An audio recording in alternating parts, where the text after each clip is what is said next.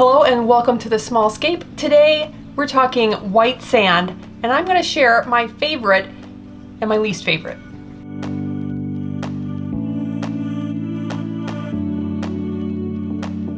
Even if you love black sand or darker substrates like I do, my favorite is actually black from, it's a substrate from PetSmart. It's by the brand Topfin. It's my favorite substrate and my favorite black substrate. There are a lot of pros in trying a lighter colored substrate, especially if you branch out and you see different aquascapes you like. White or light colored substrates can be very, very cool and lend a totally different look to your tank.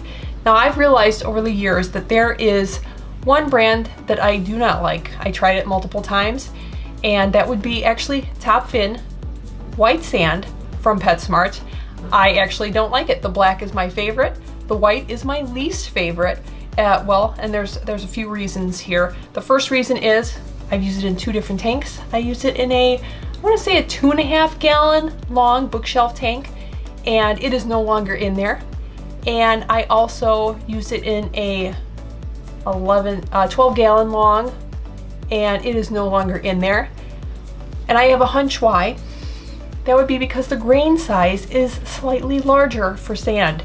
It would be kind of a larger grain size, what I would consider, for a sand. Well, when you're talking a very white color, which this Topfin sand is, it's a very bright white. You can see everything. Okay, that's one of the things with a light colored substrate. I get it. But with the larger grains, I really think that allows all of the detritus and the stuff up along the bottom to actually not only sit on top of your substrate, but also nestle into your substrate. So it's a little bit more difficult to get out. And even if you gravel vac, which a pro for this type of substrate is that it is a larger grain, and you can put your gravel vac right into the sand and it won't suck it up.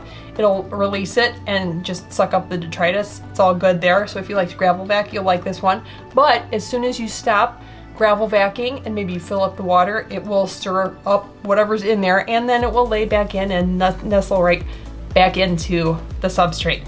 That's why I don't particularly care for it. So yes, to recap, yes, you can gravel vac it, but well, it's a larger grain size, so it's gonna allow stuff to kind of settle in. So what is my favorite? Well, this tank right here, this is a tank, it's a 3 gallon, and I am getting ready to scape this for Aquashella Dallas coming up in the next week or two, and very excited. It's gonna be at the Awaza booth, so if you do go to Aquashella, check out the Awaza booth because it is one of the standout booths at any Aquashella. But I am doing this one, and my choice of substrates for this bad boy right here, well, this is my favorite white sand. It is by Supernaturals, and it is called Moonlight. That is the color of it.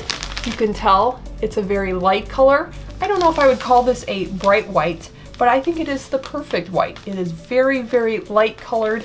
It allows any of the plants or the rock that you have in there to really kind of pop along with the fish.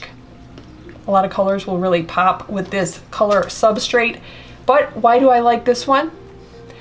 The tank that I put this in was very close to the 12 gallon long that I put the other substrate in. I put this in an 11 gallon long, my Candy Cane Island Scape, and it is still in there. So that is the big plus for that one.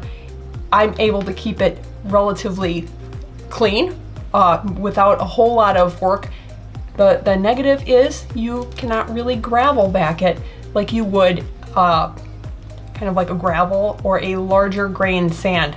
If you put the gravel vac into the substrate, yes, it will suck up the sand as well. So you kind of have to do the old stir up the sand and then do a little swirl with your gravel vac and pick up the stuff when it starts floating up into the water column. I don't mind doing that.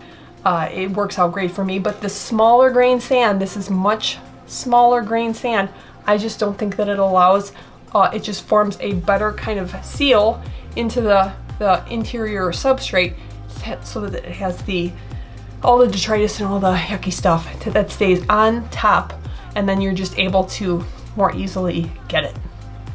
This is my favorite sand to use with Cereus stone because if you're familiar with that stone, it does have a lot of white veining in it, so it really kind of highlights, they really go together very nicely. So those are my thoughts on my favorite and my least favorite white sand. Let me know, do you have favorites? Do you like pool filter? A lot of people like pool filter, although it's a little bit probably darker.